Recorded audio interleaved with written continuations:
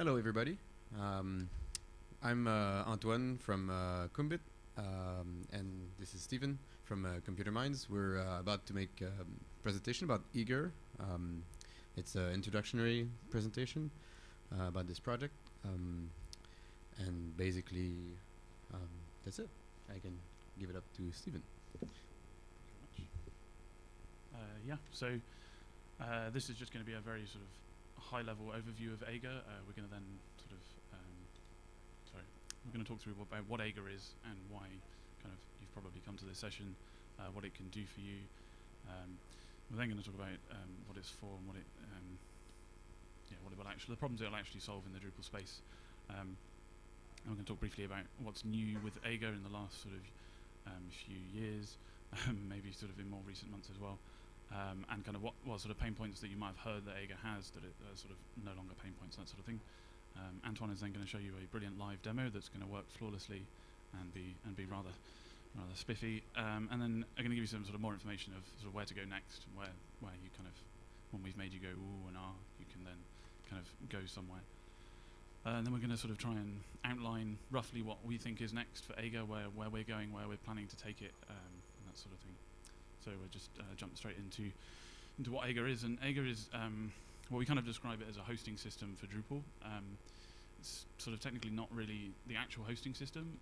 It kind of manages the hosting system. So the hosting system is still your web servers and your database servers. So it's still Apache, Nginx, MySQL, or Postgres, or whatever. And then sort of Aegir manages those components for you. So it sort of takes the hassle out of setting up your vhosts and that sort of thing. Oh, wait. Sorry. Did we go the wrong way? Fail. Sorry, I have more things to say. Yeah, sorry. Aegir is also is equally comfortable managing one site as, say, 1,000 sites. So managing hundreds or thousands of sites is not a problem for Aegir. We've got 340 sites running on a single server that are all managed by Aegir and will get automated upgrades and that sort of thing. That's kind of standard stuff. It can also manage multiple servers, so if you need to have isolated hosting, so a particular site lives on a particular server over there and nothing else lives on that server, or you have a particular site that is demanding and can't live with other sites and it needs to be on a better box, then you can spin up a server and sort of let Aegir know about it and then use Aegir to move that site onto the server. And one of the major plus points of Aegir is that it actually makes doing upgrades of Drupal much easier, they're much safer. They kind of take Aegir takes the pain out of doing upgrades of Drupal. It kind of takes the sort of tense moment in the office of will this work and will we have to spend the entire afternoon like pulling our hair out while we fix it and our clients get sort of really stressed. You just don't get that, and upgrades are like the norm, and it just changes the way you do upgrades basically. So what Aegir is a Drupal site and a bunch of Drush scripts. So if you don't know what Drush is, then Drush is a collection of PHP scripts that kind of you can run from the command line, but they also know about Drupal, so they have an intrinsic knowledge of Drupal so that you can do things like enable modules or reset a user's password or download a module. So it's kind of a Drupal specific PHP thing, and it's very extendable, so we have extended it to be able to manage servers effectively. It manages web servers and it manages database servers. Aegir is a front end and a back end, so this is the Drupal and Drush parts. So the Drupal part is a site, and the Drupal site is basically there to manage the back end. That's kind of its primary function, and then the back end is there to manage the servers, and that's the kind of key concept in Aegir, that there is this separation between front end and back end, and it's quite important to understand that. You can, if you want to, just use the back end stuff, and you don't actually need to use the front end stuff, but the front end stuff is quite nice, so there's no reason not to. But if you then want to sort of take it a step further and automate some of the front end stuff, then you can just talk to the back end, and the back end and the front end kind of talk together and that sort of thing. Cool. So I've kind of already alluded to what Aegir's for. Mass hosting, if you're hosting one Drupal site, then it's still for you, but if you're hosting hundreds of Drupal sites, then it really want to use something like this. It just takes all the pain out of that. Aegir isn't going to make Drupal more performant, so if your servers can't handle 1,000 sites, then installing Aegir isn't going to help your servers handle 1,000 sites. If you can't handle the traffic, the database sort of queries and whatnot, then Aegir's not going to help with that. It's going to help you manage those sites, but it's not going to make your hosting super fast. So if your servers can handle it, then Aegir can handle your servers. As I've already said, it handles upgrades easily, so effectively what it does is it kind of runs update.php for you, uses Drush, Drush's implementation of that. But it does it in a way that you can roll back. So Aegir will take a snapshot of your site before it performs upgrades, and then it will run the upgrade, and if the upgrade succeeds, then everything's fine, and if it doesn't, then it just rolls the site back, and all is well. And someone's waving at me.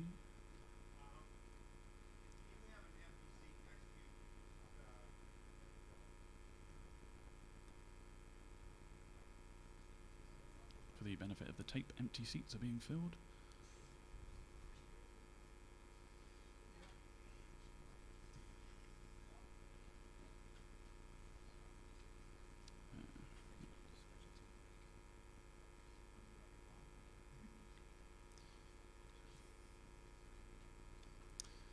So one of the other things that Aegir can do, Aegir's for, is automated testing. So Aegir's really good at managing sites. So if you want to have a continuously integrated site, so say every night your Drupal site that you're working on, you're developing, gets built, and you can go and see it in the morning and see what changes have happened, or your client could go and have a look and see what's happened, then it's really good for automating that sort of thing, because we've done all of the hard work of getting Drush to talk to your site and get it to install and that sort of thing. It can also in some way help with the whole dev staging live workflow. It's not completely solved in Aegir because it's not completely solved in Drupal, but Aegir can certainly help by making it easy to take a copy of your live site and move it over to a different platform, so to a different server or some other development server that has different tools, so that you can work on it safely away from your live site, that sort of thing. But it doesn't sort of go any further than that, really. So what's sort of new for Aegir? So we actually had a stable release, which was quite exciting, in April. There have been 24 releases of Aegir since the 0.3 release, which was the last sort of stable version, or they didn't have a kind of 1.0 type stable, but it was a sort of fairly stable base. So we've also had a 1.1 and a 1.2 since, and we will shortly have a 1.3. So Aegir development is continuing, and kind of there's a steady progress towards new versions and adding features and fixing bugs and that sort of thing. So we added SSL support. So if you run secure, if you want to run secure sites, who doesn't, then it will manage the keys. It will generate certificate signing requests for you, and it will kind of just take most of the pain away from that, and kind of set up the right Apache configs, make sure that IP addresses are correct, that sort of thing, all automatically for you. We added batch operations, so it used to be a little bit painful to do lots of operations to the same site. So even though I've been saying you can upgrade like 1,000 sites in one go, it used to be that you had to go and manually kind of do those one by one, unless you wanted to do absolutely all of them. But now we've kind of got a views bulk operations type interface, so you can pick a load of sites and perform an action on them, so you can back them up, or you can upgrade them to a new version of Drupal and that sort of thing. We also added renaming sites, so you can change the domain name that the site's on, which is quite exciting. Cloning sites, so if you've ever wanted to have like a complete copy of an existing site that you've got, that you can then just mess around with completely and like break, and it's completely safe, then we do that, and we support that, and we kind of use that internally in the Aegir sort of framework. We also added remote server support, so you can now manage not just one server but lots and lots of servers, and yeah, so you can tell Aegir about different web servers and different database servers, and then when you're kind of moving your sites around, as we'll see in the demo, or we won't see this particular bit in the demo, but we will see in the demo, as you're kind of creating sites, you just get an option of what server you want to put it on effectively, and it's just kind of Aegir takes care of all of the permissions and linking those servers together in the right way. So that's the one that sort of helps with the dev staging sort of situation. So you could have your live server in Aegir, and you could have a staging server in Aegir that maybe has different PHP extensions that help with debugging, that sort of thing, and you can just move the site over, take a clone of the site over. It's exactly the same site, and then you can do things on that other server. And we also added a much easier install process, which you will be about to see shortly.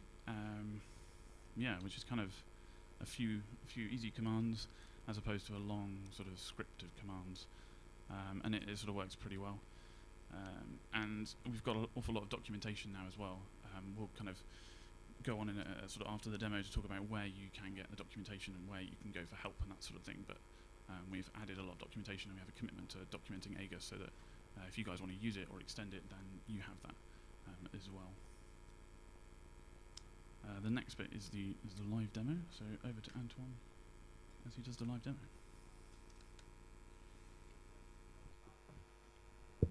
So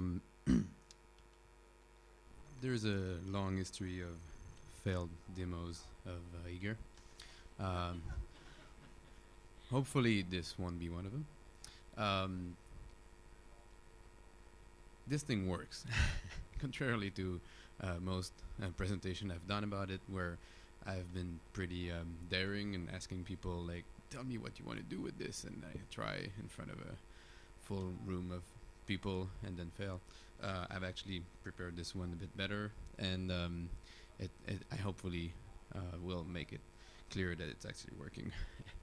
One of the things that changed since the earlier presentations, that we have now a way of installing Aegir very easily. For those of you that have tried to install Aegir in the past, this is now much easier. So that is actually pretty much the biggest I can do. Is that people can see that in the back? All right. If you can't, then I can't do anything for you anyway, so you'll have to deal with it. So basically, this is a vServer that I've provisioned at Combit that has, well, it's kind of, I'm cheating a bit here because we have install instructions that when in Debian that you need to configure a special apt repository to get the actual packages, because they're not completely in Debian yet, and you need to get backports for Drush. It's like 2 commands to do that. And you need to modify your sudo file, which I've already done here. But otherwise, this is pretty much a fresh Debian install with nothing on. And I'm gonna apt-get install Aegir. Well, using the backports, as I said, because we need the latest versions of Drush, which are not completely in Debian. They're just in the backports. So, as I said, I'm cheating a little. Like this, there's like 2 steps before that, but otherwise, this is pretty much all you need to install Aegir. This used to be much harder. Back in the days, it was something that. Oh, sorry, I'll need to be interrupted to answer various silly questions like setting up my, MySQL server. All those questions are, things that you need to figure out that Aegir needs to know to install your server. So what's the URL of the front end? And well, that's fine. It needs to know your MySQL root password because it needs to create databases and database users. But you can, create a specific MySQL root user for Aegir before the install if you need to. But otherwise, I just give it the MySQL root password. And then it's going to go on installing all the dependencies like Apache, MySQL, and all this stuff. MySQL is actually a recommended dependency. It's not like a hard dependency. You can install the Debian package with a remote MySQL server if you want. It's kind of a bit of a tweaking to go there, but it's doable. You can also configure the front end differently if you want, which is kind of an advanced topic. But anyways, so yeah, this before used to be about 30-step process. So now it's much easier. Yes, in the back. So the question is, can you use Postgres in Aegir? And the question is, unfortunately, no. Patches are welcome. There's actually people that have started working on a patch for that, and there's 2 specific problems with that. We need first off front-end support, which should be fairly easy, and for which I think there's a patch or a patch waiting or like a few changes. Maybe it already works to run the front end, like the Drupal site and Postgres. But the back-end support is not there, so we need like ways to create users and all this stuff. This needs to be written. Fortunately, the back-end and the front-end are very modular, and it's very easy to add new support for new things like Postgres or Nginx and things like that. The only thing that we're missing right now is support for other CMSs than Drupal, but it's something that's been considered, but so far nobody has actually stepped in to do that work. So yeah, back in 0.1, the first official release of Aegir could not do migrations, like upgrades. It could just install one site on one platform. 0.2 was actual migration support, so you could have multiple platforms and migrate sites between them. And 0.3, wait, maybe I'm confusing it, but whatever. Back then, installing Aegir was, you had to install Drupal, and then install Drush, and then configure the Drupal site with a magic wizard that you would clickety your way through that would make you do things and bend over backwards for Aegir to work. All this is taken care of for you now. So if you are worried about Aegir installing properly, as I am right now, you shouldn't be worried. It's gonna work. And I'm trying to basically make up for the time it's taking to download all the packages and doing its thing right now. Yes. So yeah, basically for this to work, you need to have Debian or Ubuntu. Debian packages are kind of hard to install on other operating systems, and I don't recommend trying that. So we have, of course, support for other operating systems, and so on the community side, which is pretty much where all the documentation is, and installing.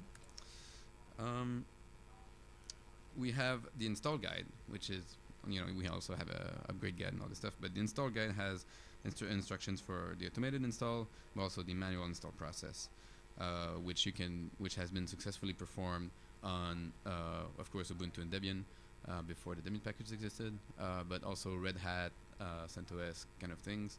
I've made a port to Solaris, and people have actually succeeded, I think, to install this on FreeBSD also. Is there something I'm missing? Whatever. So basically that's the manual install process, which is kind of long and you need to do every step manually. But if you follow that guide step by step and you don't do anything wrong, Aegir is going to install. And the report we have from people is saying like, well, the Debian package didn't exactly work for me. I started from scratch and read the manual install instructions like one by one, and it just worked flawlessly, as always. So basically, this is the fallback method you're going to use in foreign operating systems. If like somebody wanted to install it in SUSE at the training, during the training, we're planning on doing it with Debian. So I told him, well, you're going to have to follow the manual install process. And so he set up a Debian VM. But basically, if you want to do that, this is the instructions you want to follow. And this is prompting me for my password again. So it is failing. Woo! I swear to God, I've tested this 3 times yesterday on that exact virtual machine, and it worked. And now it's not working. Way to go. All right. I'm impressed.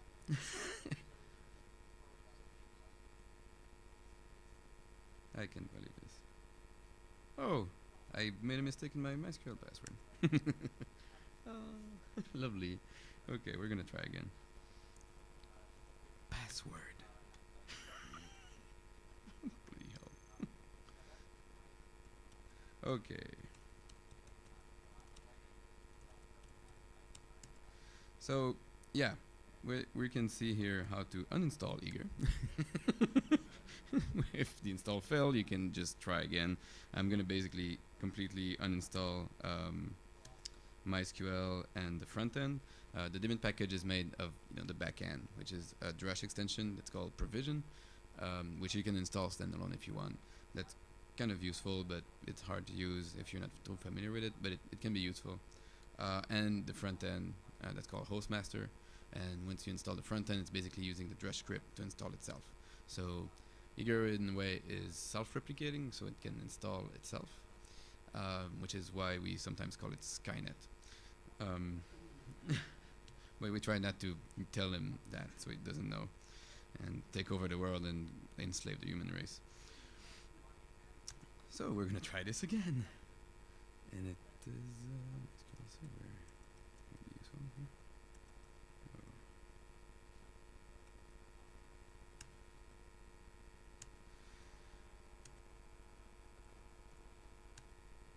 Well, that's not gonna work either.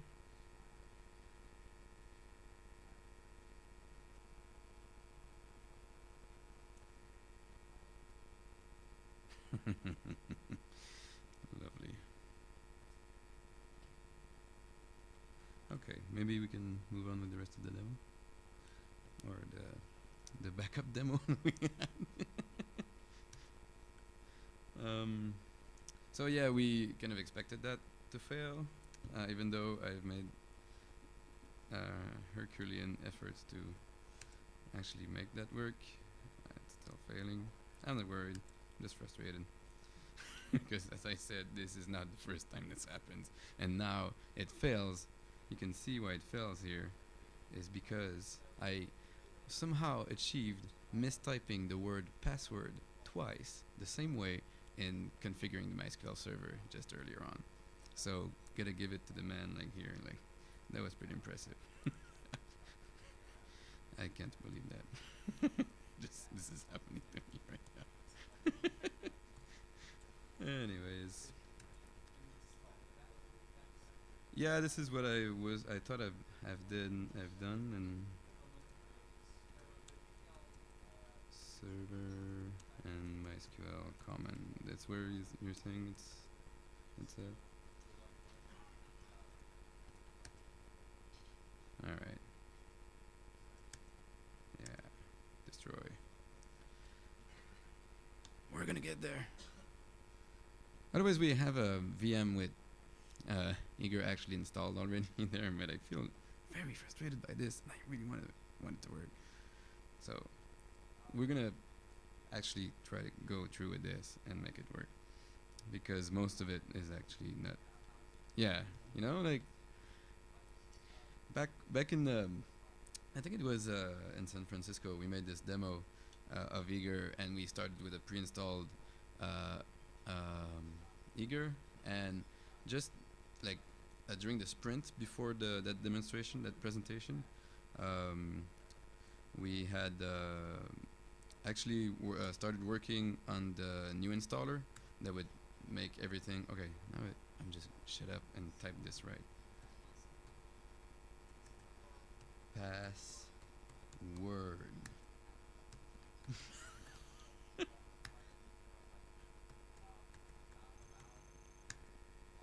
Wow. Okay, if this doesn't work, then there's something wrong with the universe. All right. So, anyways, as I was saying, in San Francisco, we were doing the demo, and we were very tempted to demo the new installer we had. There was just this one-line Drush Aegir install kind of thing that the Debian package actually uses. But we were wise and went with the regular demo, and it actually worked.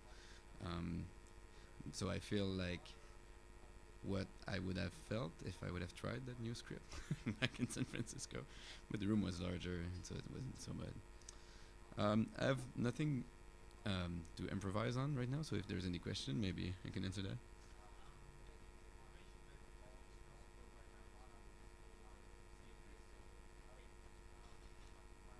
Mm.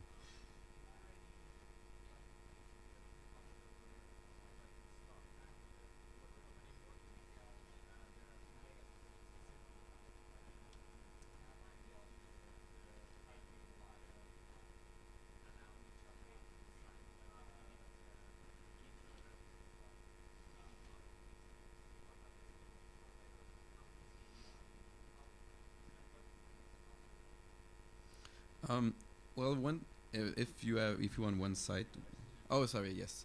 How can I install Django Git magic things other than Drupal?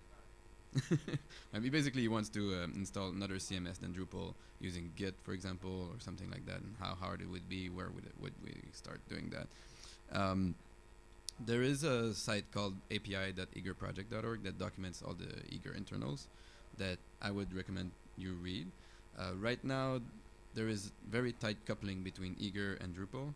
Green! There's green stuff! Hey, yeah, Eager is now installed. Okay, so it would be actually pretty hard to make that work, but I think it's possible. You would need to decouple Drupal from the platform concept. And that would require some refactoring and quite a lot of testing, and we would actually welcome such a patch in the next major release, the 2.x release. It's yeah, but you know, it could be a development branch actually. If you're interested in working on that, we can give you commit access, everything. We have actually, yeah, we're gonna go back to this, but it's one of my pet projects, basically, that thing, but I've never had time to do it and don't have anybody paying me for it. So when you install Eager, what it is giving you when it works is that little link, which is just a password reset for the admin user, and then you log in, and then you end up in your Eager install, and then you know, set the little password. That is not good enough, of course, because it's something else than password. And from there on, this is a regular Drupal site, except that instead of managing like blog content and users, and well, you manage sites and platforms and servers. So one thing we can do right now is to create a new platform. Right now we already have one platform that's called, actually I can already create a site on that platform to show you a bit how it works. Let's say it's called test1.eagerdemo.copenhagen.net. And I'm going to install it on the localhost database server on the hostmaster platform, which is the first platform you install. And when you do that, you're going to see in the queue on the right here that it's going to create an install task that you repeatedly reload so that you know it's going to run. And basically what's happening in the backend right now is that there is a cron job that runs every minute and picks up those tasks. So it's kind of annoying because it takes a minute. We have a fix for that. That's actually a contrib package that Steven wrote, and that I'm again going to be bold or stupid enough to try to demo with you today. But before doing that, I'm going to set up a new platform because, just regular Drupal is kind of boring. So we're going to try and install OpenAtrium, and I can introduce you to the concept of makefiles also through that. A makefile is just a bunch of instructions, like a .info file that tell you, I want this module installed on top of my regular Drupal. So you can collect modules from Drupal.org or patches also from Drupal.org. You can apply patches to existing modules and all that. Yep. It's a Drush makefile. So there's an extension for Drush that's called Drush make, and that's going to do that for you. And we use this extensively in Eager. You can just put a path to a makefile there, or even a URL, which is what I'm going to do right now.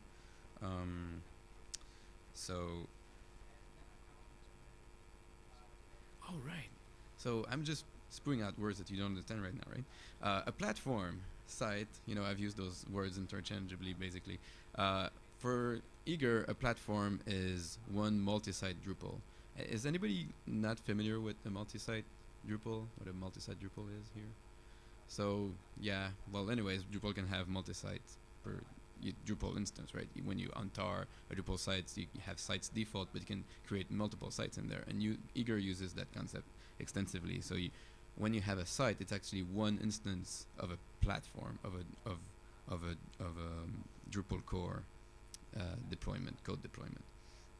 So now when I install a site here, it's my test1 site. It's on the default Drupal platform that comes with Eager that's called Hostmaster.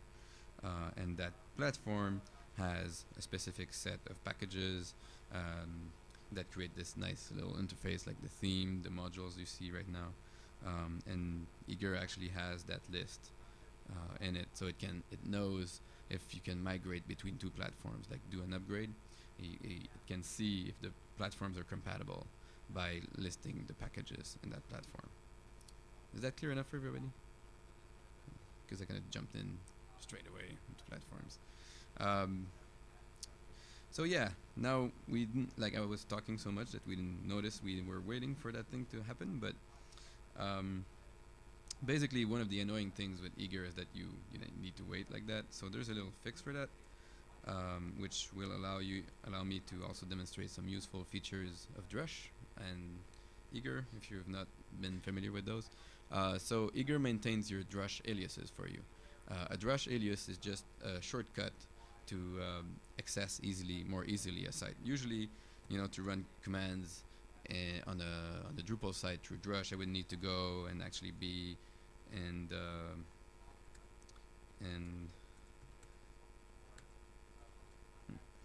the right directory, and then do Drush commands from there. So sites and then Aegir, that's kind of annoying. I can flush the cache with Drush, for example, and that doesn't work.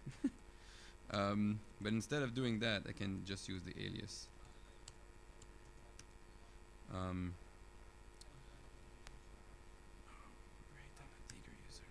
So yeah, we need to, commands won't work unless you are the Aegir user, so I need to do that.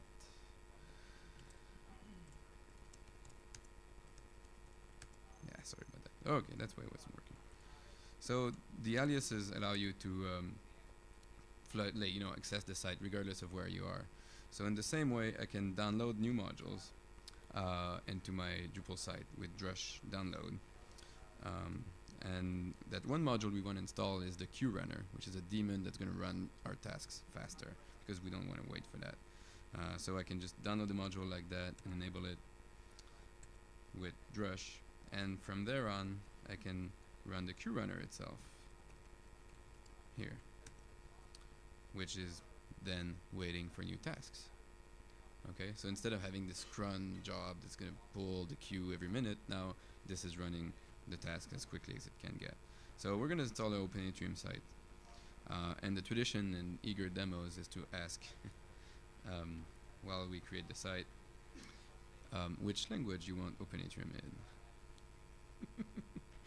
in. So, Swahili? Did I hear Swahili? So let's see if we have Swahili in there. Oh, we do. So last time we tried with Catalan and it failed. So let's see if it works with Swahili. So you see the task is waiting now, it's blue. If I just reload, now the daemon's going to pick it up immediately instead of having to wait that minute. And now it's processing. Every task has a task log, so you can see exactly what's going on. For example, when I created the Open Atrium platform, it created me this task log. It says, okay, I'm going to bootstrap Drupal. I'm going to see what's going on here. Okay, I'm going to fetch that make file here. Okay, I'm going to install it with Drush make, then download all those modules here and untar them in the right places. So the task log allows you to see exactly what's going on when you ask something from Aegir. It's also the way the backend, the Drush commands, provide feedback to the front end, so you see what's going on. So yeah, it's installing, and hopefully that's gonna work. One of the cool things you have, finished. There you go. So when the install is actually finished and succeeded, because we're lucky, or because it's a demo that actually works for a change, you have a login link that appears in your site node in the front end, which you can just click on, and that's going to bring you to the site if everything goes well. Yeah. And then we're in Open Atrium that's obviously in Swahili right now. Oh yeah, there's some little piece of Swahili there. I guess we're not very well translated, but there you go. So that's an Open Atrium installed in about 10 seconds or 30 seconds. All right. So that's what Aegir does for you. It makes things easier, except when you're in front of an audience of 100 people. But when you're in your office, it kind of works really well. You don't have that much pressure, and you can do things more slowly if you want. You're not in a rush. I don't know how much we have to cover more. Maybe we can. There's more stuff we can demo with this. We can do like upgrade. Like I installed a Drupal 6 site. We can upgrade it to Drupal 7 if you want. Otherwise, we have maybe more slides we want to show. Maybe I can do this in the end.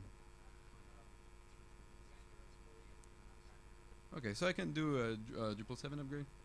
Yeah. Like, who wants to see that? Drupal 7. Yeah. Okay. Everybody upgraded their site to Drupal 7 already, so this is like you don't need that, right? I can upgrade to Drupal 8 maybe. Nah, that's not gonna work. Okay, so let's. The way we do upgrades in Aegir is that we stage the upgrades. That is, we create a separate platform, like a separate code base, then we back up your site, and then we migrate it to that platform. So what I'm gonna do first is to create a new platform for Drupal 7. So you know, I've used drush make before. Now I don't have a make file for Drupal 7, so I'm just gonna download drush Drupal 7 with drush here, and we put those platforms in the platforms directory to make things simpler. To download Drupal, you can just use drush download, which is something I've learned during the training, even though I was giving that training.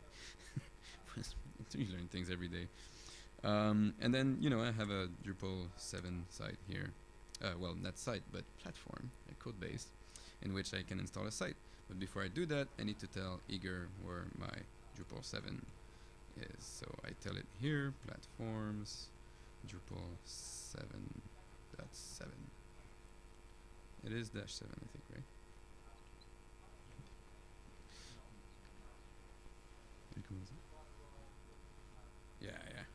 Yeah, we usually have red things here in demos because something fails, and so far I haven't been able to do that except during the install. So maybe it's gonna happen at some point. I can show you how to debug that, but we're gonna have well, there you go, it's already done. So what verify does, it's gonna look at the platform. It's gonna detect, oh, it's a Drupal 7. It's gonna find all the packages that are in there, and when you take the test site I created earlier, I can do a migrate task if I enable the migrate module. Right.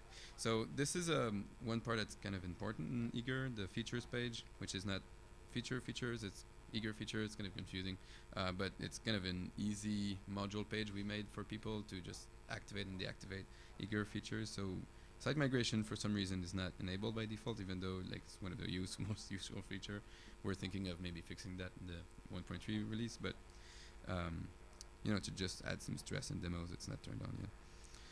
So when you go into the site, you have a new task that's called migrate, and then when you do that, it pops up the list of platforms you can migrate it to. So I could migrate my site to OpenAtrium. That's not going to do much. It's still going to be a Drupal site, just an OpenAtrium platform.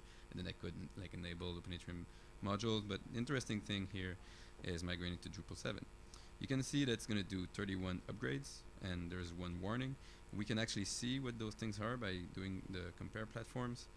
And this shows what modules are in the current platform and what modules are in the next platform. So for example, it's going to update the block module to 622 to 7.7, and you get the database version number there. The warning we had was the missing default module. The default module is the default install profile, which changed name in Drupal 7. So this doesn't matter because missing modules, Drupal can kind of deal with them. It just disables them, and it works through. This could be a problem if you migrate between two platforms and say your theme isn't there and disables your theme. That can be kind of hard, like annoying, which is why we have clones.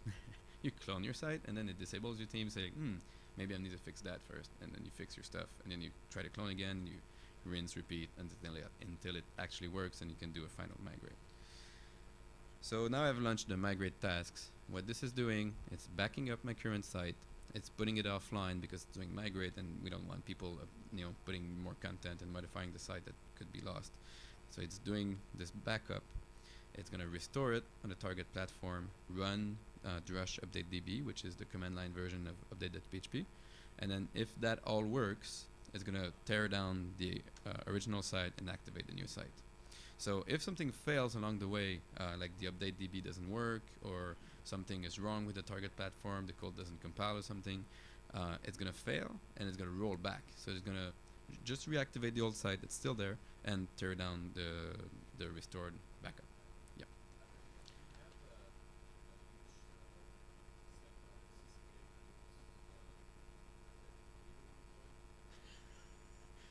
So the question is, if you have a huge set of CCK fields, does that really work to migrate to Drupal 7?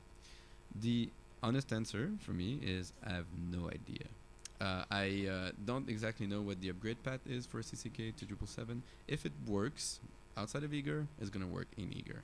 That's the short answer. The long answer is that Aegir is going to actually help you figure that out. If you create that Drupal 7 platform and like add all the modules that you think are going to be necessary to that migration, and then you clone your site, you can test. You're gonna have a copy of your site that's maybe broken. Maybe the clone won't even work, but at least your site will still be running on the site, and so you'll be able to test that repeatedly until you fix the upgrade path, right? Hopefully, well, not hopefully. You have to fix the upgrade path, right? So, but or stay with Drupal 6, but at least you have a space to test that without breaking your site too much, and it makes it very, very easy. Yep.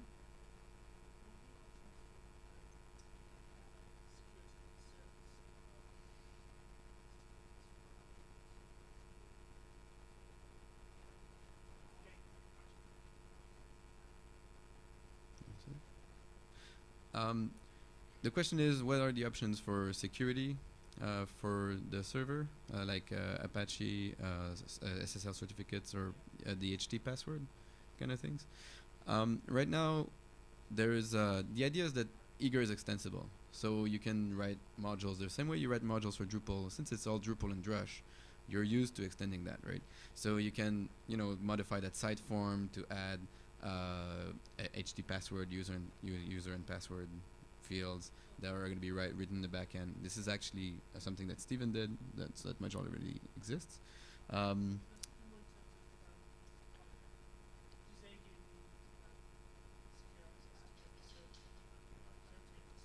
All right. Okay. So the question is, does he? Yeah. Does Aegir need secure access to the remote server it's managing? The answer is yes. The way that's actually the way it works. So the way Aegir communicates with remote servers is through SSH. So you need to create a user on the remote server and then add Aegir's SSH keys to the authorized keys, and then it's going to push files and do remote commands to that SSH pipe. Yeah, Aegir user is gonna need basically it's gonna run sudo Apache CTL graceful to reload the Apache server, and it's gonna create files in the Apache configuration. So there's one virtual host per site, right? So when you create like a site like test1.aegir demo.commit.net, that created a virtual host in the Apache configuration. So Aegir needs to be able to do that. And yeah, yes.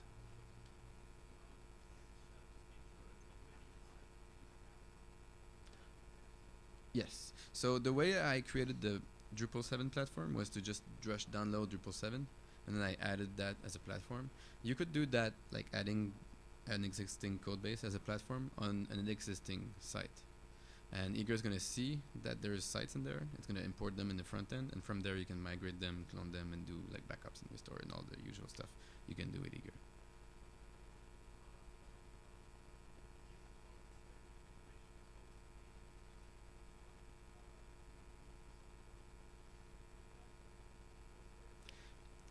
There's currently no Git integration in core of Aegir.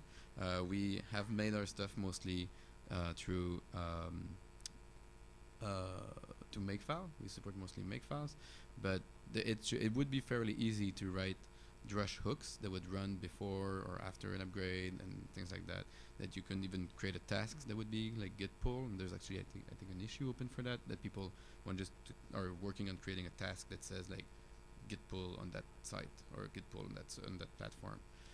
The thing you need to understand when you run multiple sites is that if you change the code under the like in those sites back, it can break stuff. which is why we stage upgrade. We create a separate platform on the side and we migrate sites one by one, or we can do batch migration. But we don't change the code behind the sites back. We copy the site over and then run update.php. Because if you change the code, maybe somebody's going to visit the site and run the code with the wrong database version, and then it's going to, break the site. So we don't do in-place upgrades or in-place modifications to code, but you're free to do that. One of the big ideals in Aegir is to create tools and not policy. So if you want to have a, danger zone policy and create funky stuff and doing place upgrade, you're free to do that, but out of the box, that's not the way things are. So this apparently worked. It looks like it. So we're gonna see if that is true. So basically, this is useless. I'm gonna visit the site, and well, this is a regular Drupal. It seems like a regular Drupal with Garland and everything, but actually, since it's Garland, it didn't change the theme because you wanted Garland, you still have Garland, and it's running Drupal 7. How can I actually show that to you? Yeah, I need to do a password reset because I didn't change, I didn't log in the first time around. So I'm gonna need to use Aegir to do a password reset, which is unfortunate. I should have done that earlier, but it allows me to show you that you can, if you forget a password on any of your site in Aegir, you can just click that single button, and that's gonna turn that go-to link into a login link, which is very useful. There we go. What's that? Oh yeah, that is new in 1.0. And yeah, like, account time zone settings, things like that. That looks like Drupal 7. We don't have the overlay, so maybe some people are actually gonna want to install Drupal 6 and migrate to Drupal 7. I'm kidding. But yeah, that's a Drupal 7 site. How's that for you? Good? No? Useless? Thank you. Yeah. Any more questions about this demo? Things you're curious about it? Yeah.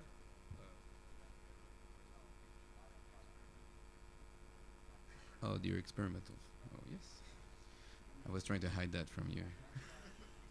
Nah, we don't hide anything. We do like crazy demos all the time that fail, so I'm not ashamed of that. So yeah, what do we have here? Those are disabled. There's web cluster support. That's also it should be an experimental, but it's right there. Cron queue is not enabled by default, but that runs cron on all of your site. We have a sign-up form that when you enable that, it allows any user to create a site on your Aegir, which if you want to provide public free hosting, that's cool. But if you want to start doing things like integration with UberCart, this is where you start. Or this is actually how the UberCart integration works. It reuses site form, the site sign-up form. But if you would want, for example, to use the commerce module instead of UberCart, you would start from that. And experimental, you have SSL support, Nginx, support for DNS. The hosting queue runner is hidden down there. And support for clients. So client support is that you can have groups of users to which sites are assigned. Out of the box, sites are accessible for everybody, for every user on the Aegir server. When you check that box, you can associate a site with a client, which is just a node, a little bit like the way organic groups works. So does that answer your question, which was, what are the experimental features? Over there was a question.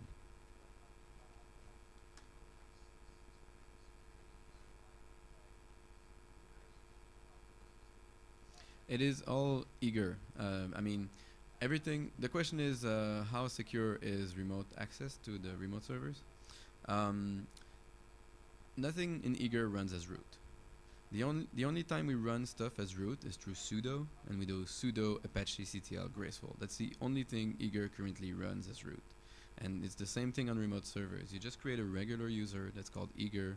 You give him the SSH keys. You give him sudo access so he can restart Apache. And that's all you need.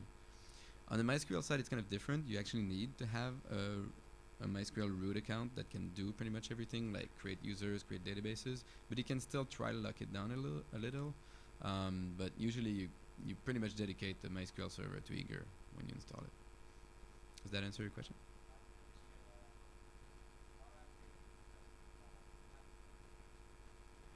It has root access. Yeah. Okay. Any other question before we move on? Yes.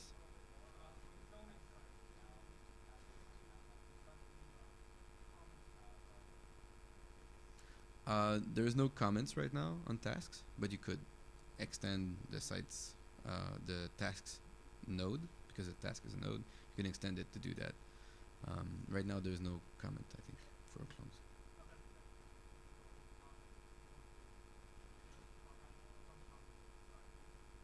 Oh, so you copy just the comments or something like that? Oh, yeah.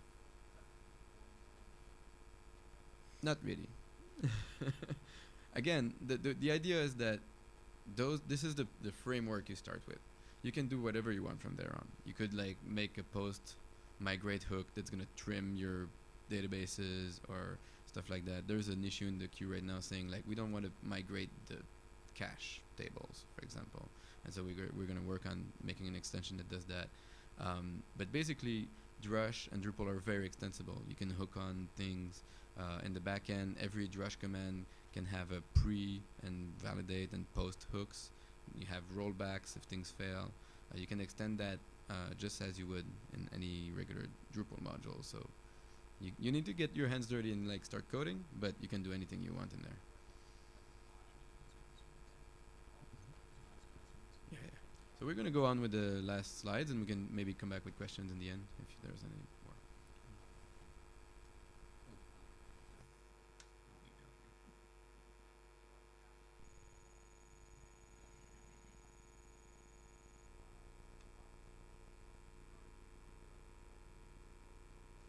So now that you've kind of gone, ooh, wow, we can kind of, other than asking us questions, sort of how do you get help? As Antoine's already sort of alluded to, community.aegirproject.org is the main sort of focus for where we do Aegir stuff and where we have documentation and where we have blog posts, and we kind of aggregate other people's blogs who blog about Aegir onto the site. So it's kind of a one-stop place for sort of everything Aegir. We we hang out in the #Aegir or #Aegir, if you prefer that way, chat room on Freenode. You're more than welcome to come along and ask questions and that sort of thing. Generally, there's people who are willing to answer questions or sort of fix your servers if you've broken them, that sort of thing. And that's kind of where we do sort of development chats and that sort of thing. We have weekly scrums, so as a sort of the core development team of Aegir, and sort of anyone who sort of contributes to Aegir can get together every week and talk about what we're doing, what we've done, that sort of thing, and kind of keep moving the project on. And if you just kind of want to get a feel for what the Aegir project's doing, then just kind of watching that scrum happen and finding out what's going on is really good. If you kind of are sat there thinking, oh, I really want to contribute the don't migrate comment stuff, then kind of see what's going on in the scrums, get a feel for sort of how you contribute to Aegir, and maybe that's kind of where you start.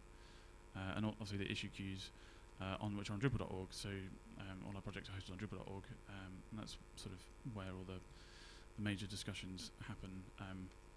But there's a link from the community site on the homepage. There's a little box on the left-hand side that has a search box, so you can search all of our issue queues, because Aegir is actually comprised of multiple projects on Drupal.org, and there's a link to kind of view all the issues for all the projects and that sort of thing. So that's kind of where you can get more information really about Aegir. So just very quickly, what's next for Aegir, what you can kind of expect. The primary kind of thing that we're after is a Drupal 7 front end. So as you saw, we support sort of hosting Drupal 7 sites and managing Drupal 7 sites, and that's not a problem. But our actual front end is in Drupal 6.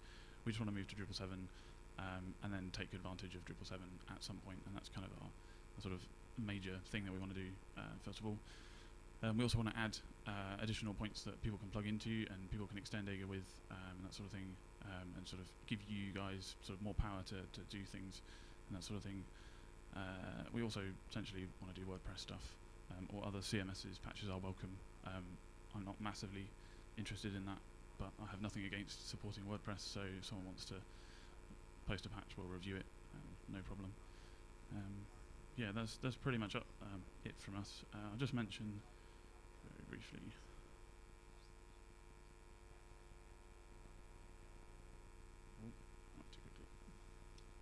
I was told to let you know that you should go and take the survey and sort of rate our session and that sort of stuff. Yeah, thank you for coming. We'll end with questions.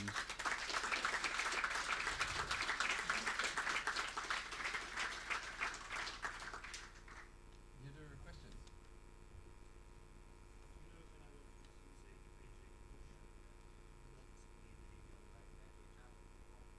So the question was, do you know anyone using Aegir commercially not on Debian or Ubuntu? Yes. Sorry?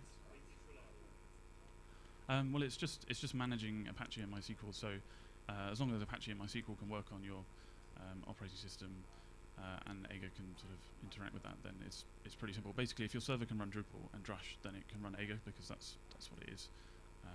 There really isn't anything special.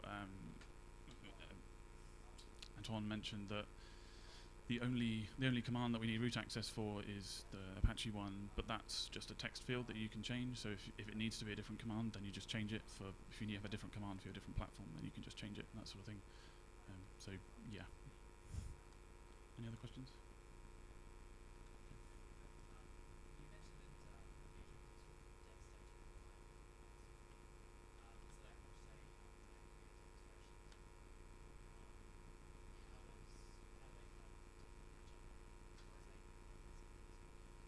So the question was kind of coming from the angle of dev staging live, and then sort of the Acquia dev cloud, and I guess you can include Pantheon in that kind of circle of those sort of services, and how do they fit in with Aegir, and how does Aegir kind of relate to those and that sort of thing. I think the honest answer is we're not really sure how they fit together. From my point of view, Aegir is much more about kind of I want to do the hosting, but I don't want to have to actually manage all of my hosting, sort of the nitty-gritty of it.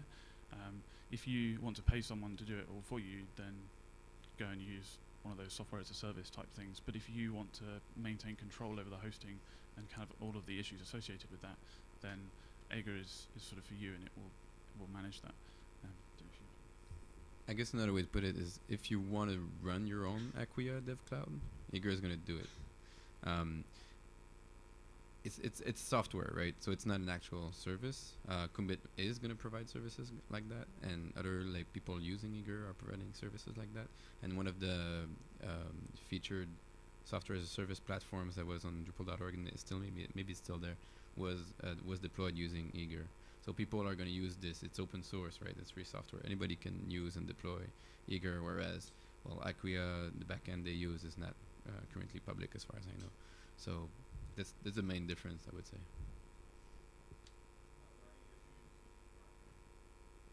Any issues with Varnish? There is one issue when you run Varnish on the same server as you run Aegir. They use different ports, so the password reset links and things like that are not working very well. And somebody's working on a cluster module that's actually going to fix that. But we currently use Varnish with Aegir in production, where we just have this Varnish server that points to Aegir as a backend, and when we want to put somebody in Varnish, we just change the DNS records to point to Varnish, and that's it. So there's absolutely no issue there. We deploy PressFlow by default with Aegir, which also makes the whole integration much easier.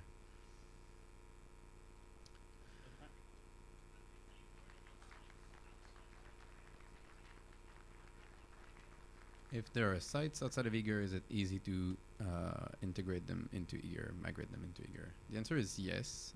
If they are already on the same server, you just do add platform and point the platform path to those sites, and Aegir is going to import them automatically in your Aegir instance. If they're outside, it's a bit trickier. You need to copy files around and things like that. But we have instructions on doing that, on how to do that in the community site. So yeah, it's fairly easy. It's actually designed for that. Yeah.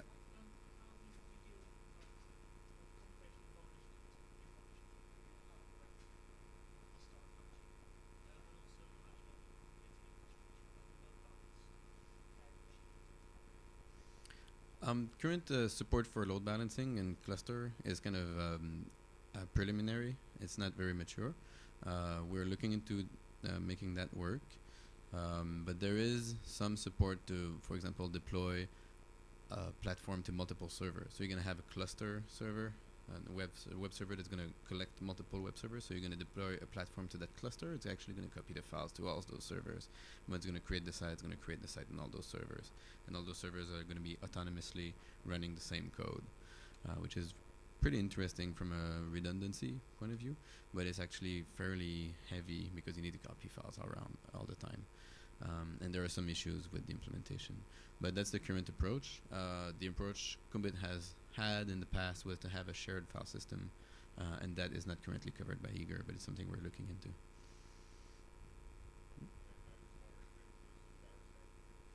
Yeah, well, that's what the current cluster code is doing. We use rsync to copy files over. Are there any? We're pretty much done here. So if there's no other question, well, if there is any other question, you can join us outside or in front here. And there's a Birds of a Feather session about Aegir development this afternoon, and another BOF session tomorrow. Finally, there's a code sprint on Friday. So if people want to join us again, look at the BOF schedule. Thank you very much.